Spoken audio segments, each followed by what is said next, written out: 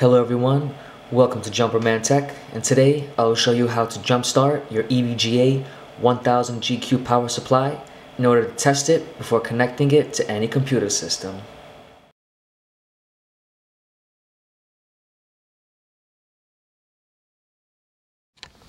Alright, so this is the paperclip test.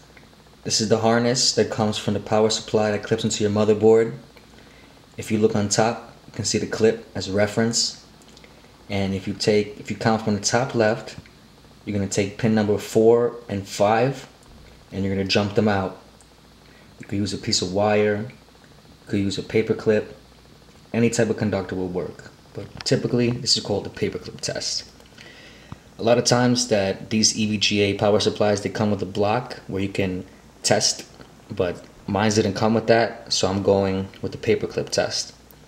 So I have this jumped out. We're going to turn on the power supply and we're going to see if our fan starts. So right now I have it plugged in and we're going to turn it on and see if the fan starts. There we go.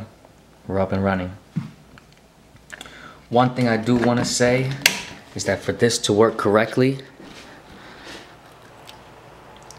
you will want your eco mode right here on the opposite side to be in the off position.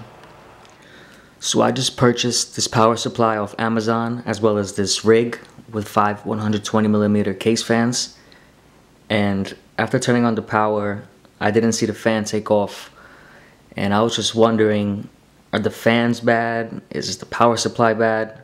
I know if nothing was working, then it can't be everything bad. It has to be one common issue.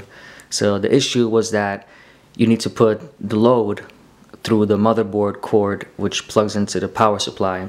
So by jumping out terminals 4 and 5, we put an artificial load on the system that would signal the power supply to turn on. So now we got the power supply to turn on. We saw the fan turn on, but how do we know that the power supply actually works? So what I did was I hooked up my peripheral Molex connector coming from the power supply to these 5 120mm case fans. Alright, so that will be the actual real load that I'm putting on the system to see if this power supply is doing its job.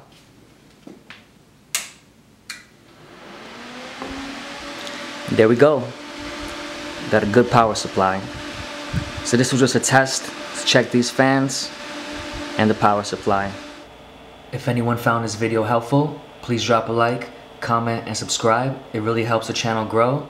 And if anyone is interested in purchasing this exact same power supply, this is the EVGA 1000 GQ, and the link will be in the description.